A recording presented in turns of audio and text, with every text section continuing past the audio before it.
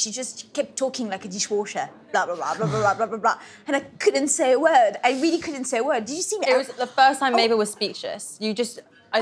Yeah. Yeah, she kept on going with you don't like Tristan because your boyfriend has cheated on you. Me, I don't have much to say about Tristan. I didn't like him.